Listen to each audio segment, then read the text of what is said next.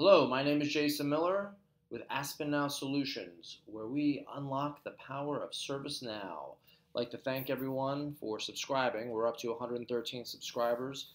Really appreciate it. My goal by my birthday, which is in March, is to have 1,000 subscribers. So I'm asking all of you who are watching this to please subscribe and have all your coworkers, friends, family members, whomever it is, to subscribe to this channel. The reason I'm asking for that is because I can't monetize this channel until I have that 1,000 subscribers, and there's also a certain amount of hours watched. And I haven't worked for like the last 3 months, so income would definitely be appreciated. Also, if you'd like to contribute to the channel, you can click on About, and then here's all my wallet information right here. So moving on, this is my LinkedIn page. And this is who I am, and if you want to connect with me, feel free to. I'm more than happy to help you out, maybe get connections with other people. I know that there's a lot of recruiters that have been recruiting me lately. Unfortunately, nothing's panning out, but I could also help you too. So feel free to connect with me on LinkedIn. And to move on to the topic for today, we're going to be talking about SLA workflows. So I create an SLA definition called SLA Workflow, and we're going to create what I call a critical priority workflow, or you could call it a priority 1 workflow. This is going to be right here, the definition.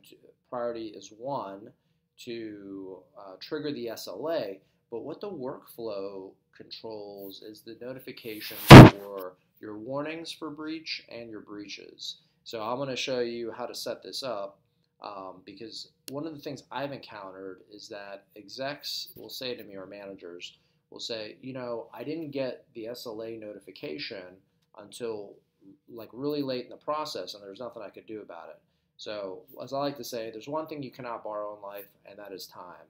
So time is critical. So what I did was I took this default SLA workflow and I added a couple of conditions here, and notice I created notify assignees manager.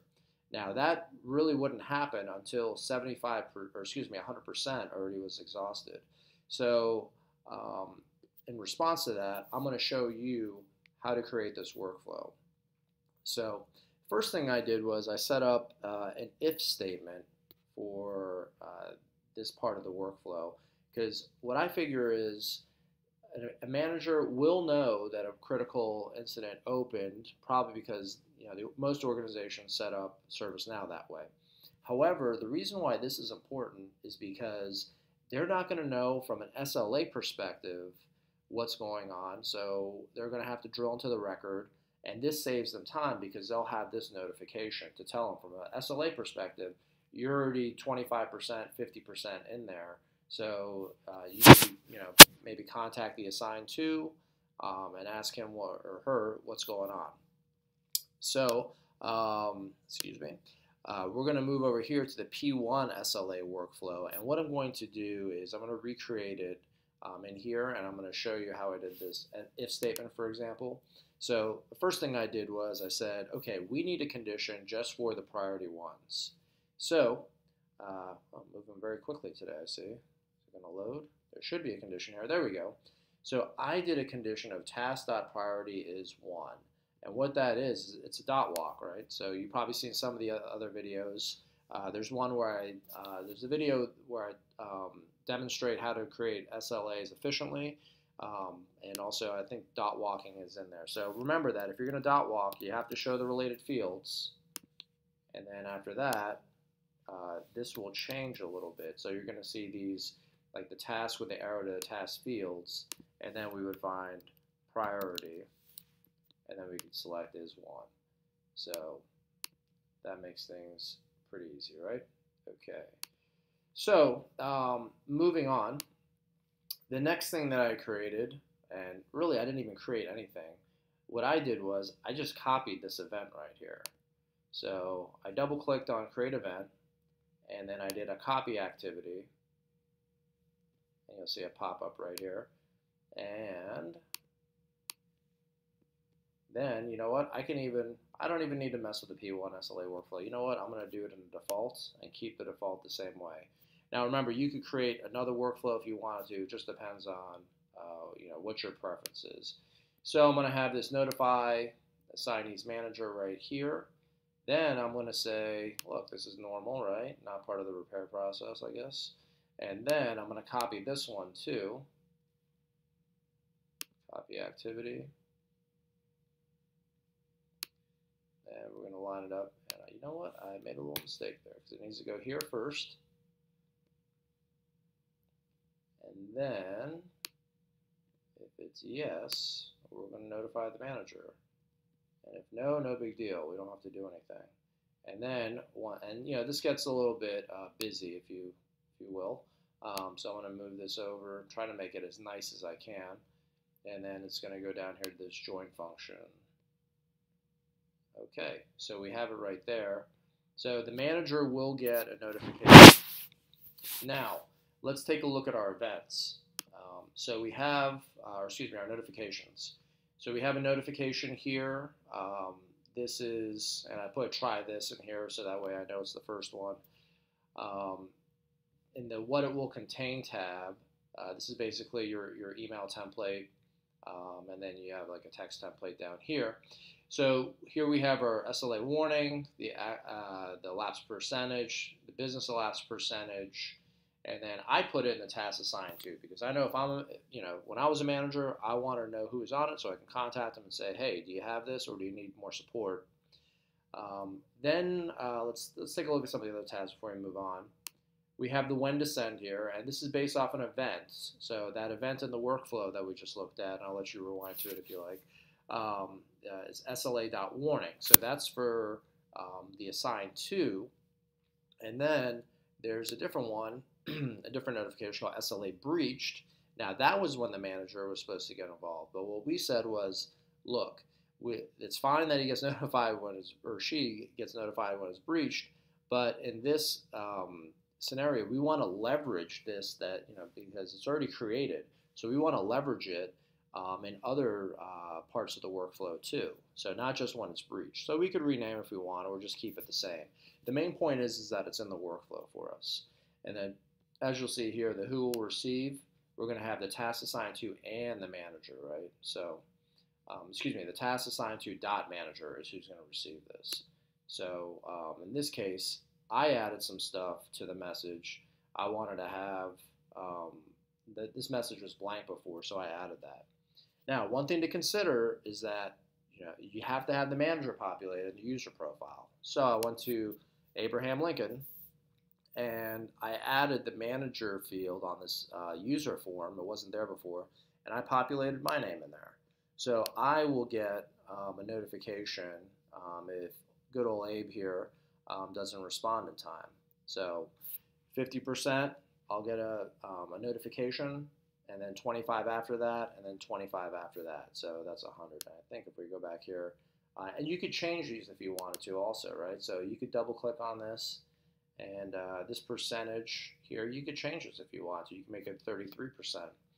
Now, now that we're on that topic of percentages, follow me on this one. So I had this problem.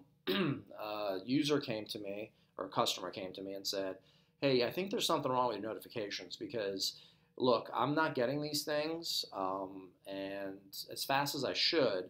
And also it says on there that more time has been breached, or higher percentage has been achieved towards the breach than should be, because this thing should alert me when there's 50% of the SLA already gone. I said, fine, okay, but how long is that SLA? Told me it was 10 minutes. Well, okay, great, it's 10 minutes, but here's the issue with 10-minute SLA. So you have 50%, which is going to be 5 minutes, but the manager or whomever it is, the person getting notified, is not probably going to get it until 70% on that. And the reason why is because it has to hit the server and then spit it out to the email. So you're probably talking at least 2 minutes there. Unless you're like a high frequency trader and your servers operate at that speed, it's probably not going to happen in a picosecond, if you know what I mean. So that's one thing to consider too. And I tell people about this, like when they're putting in these really aggressive SLAs, hey, just make sure that you know what you're getting into, because if you put a 10-minute SLA on it, your notifications aren't going to happen, set up under this model until 70% is already burnt. So getting back to this, the manager field, I believe I already said this, was not here on the form, so you'll have to add it. And the way you do that is just right-click, configure form design, and then you would add the manager slot over there. In fact, you know what? I found that there's a lot of forms here that are missing things that are real hidden gems. So I might just do a segment on form design at some point. All right, so let's go to the incident. I've already created this. I tested it out, but we're going to do a copy incident on this. Let's see here. What do I want to do? I want to save this? Oh, I can save this one, I think. No, hold on here. I'm going to do copy incident. This one already triggered. Okay, and now I'm going to put IVIP and I'll put Abe in there. So I'm not being assigned anything. And we'll hit save. And let's go ahead and take a look at our SLA definition. Oops, sorry, wrong tab. So this is saying 4 minutes. I did it 4 minutes because, as you know, I like to do these segments very quickly, so that way you don't have to waste your time with them. So we're probably going to get this, let's see here, we might actually, it might be breached by the time we get the first SLA notification. So what we can do is we can go to the incident, and let's scroll on down here. So here's SLA workflow, it's in progress, and yep, 4 minutes, all right, until the breach time. And now this is going to tell us, okay, here's your business elapsed time, here's your business time left. Remember what the difference is between business and actual, and if you don't, then I'll let you refer to my other videos, but it has something to do with the schedule, just put it that way. So this thing's running now. Let's go to my email box. Let's see if this updates soon. It'll pop in here. So as you can see here, to try this SLA warning, it worked before. And I'm just going to open it up and show you a little bit about what I mean about the actual elapsed percentage for this one. So 50%, but I didn't get until 55%. So basically the timestamp on the server said, you're already 55% in the hole. Then I got it at 80, and then I got it at 105. So that's one thing to be cognizant of when you're setting these up, is that this actual elapsed percentage is not going to be 50 on the dime, because there's a little bit of what we would call in the trading business as slippage. So you're probably going to have that there. So we'll just we'll wait there for a second for this to come back, and then it'll be sent to us. And one thing I really wanted to hammer home here is that when you're creating these workflows or changing them up, make sure you make a copy of them, because that way you'll have one on the side, and if you have to revert back to the default one or the one out of the box, it can be a little bit cumbersome and difficult sometimes to get rid of all this stuff. So, and you know what, I'll even, if I wanted to, I can make a copy of this right now, and I'm just going to type in Jason's SLA workflow. Now remember that if you're an admin, you can test this when it's checked out, but if you're not, then you're going to have to check it back in. Let's see if we got anything here. I'm going to reload this. All right. I wonder if this is working or not at this point. Okay, let's see where we are, the incident here.